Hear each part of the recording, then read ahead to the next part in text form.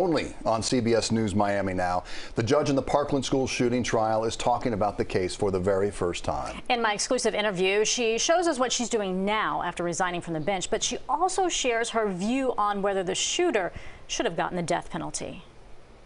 I used to come here and play office clerk as a child. Former Judge Elizabeth Scherer now works at the Fort Lauderdale firm her father founded nearly 5 decades ago. Hi, how are you?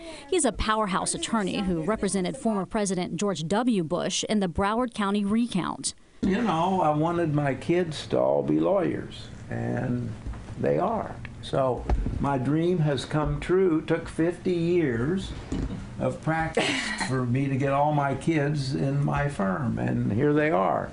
But initially, this family was ready to fiercely defend the daughter and sister they affectionately call Liz from the fallout surrounding the Parkland school shooting trial. I wanted her to fight it vigorously. Last June, the Judicial Qualifications Commission determined Judge Scherer at times gave the appearance of partiality. My dad also wanted me to contest it. But, as you can imagine, a trial would have required witnesses. And who would the witnesses have been? These family members who were there to experience and witness a lot of what went on. And to me, it was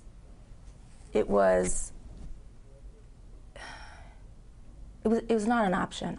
The former judge says she didn't want the victims and family members to relive that trial all over again.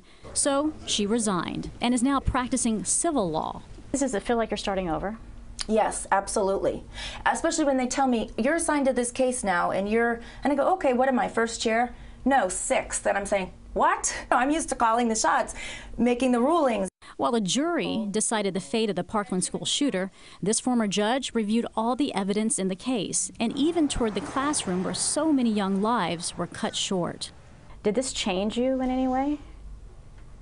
I would say of all the evidence, the hardest part was hearing a cell phone video that a child had taken where you could hear the gunfire and the screaming in the background. That was gut-wrenching. Do you think that the shooter should have gotten the death penalty?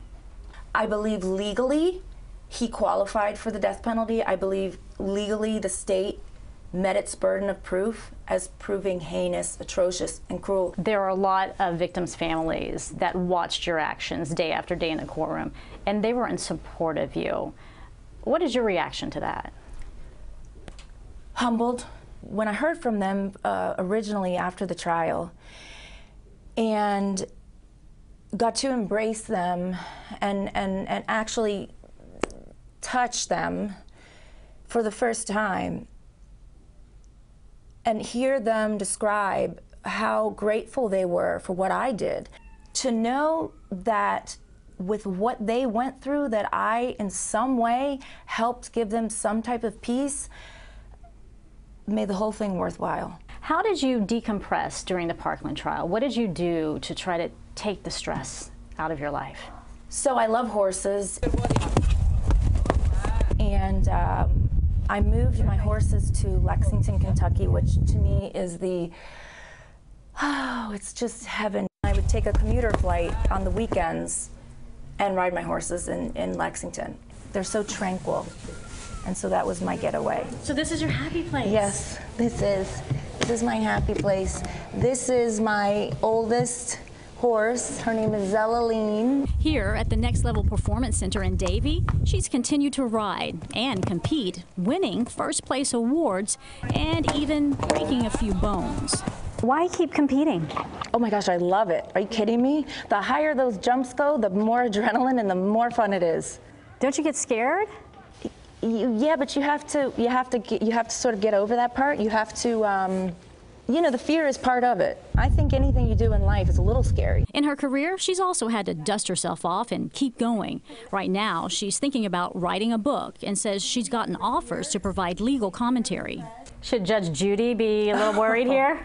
I don't think Judge Judy has to be worried about anyone ever. But she's got big plans in the future, so we'll see where she lands. It really seems like she's at peace with her conduct in the court, the way it was handled.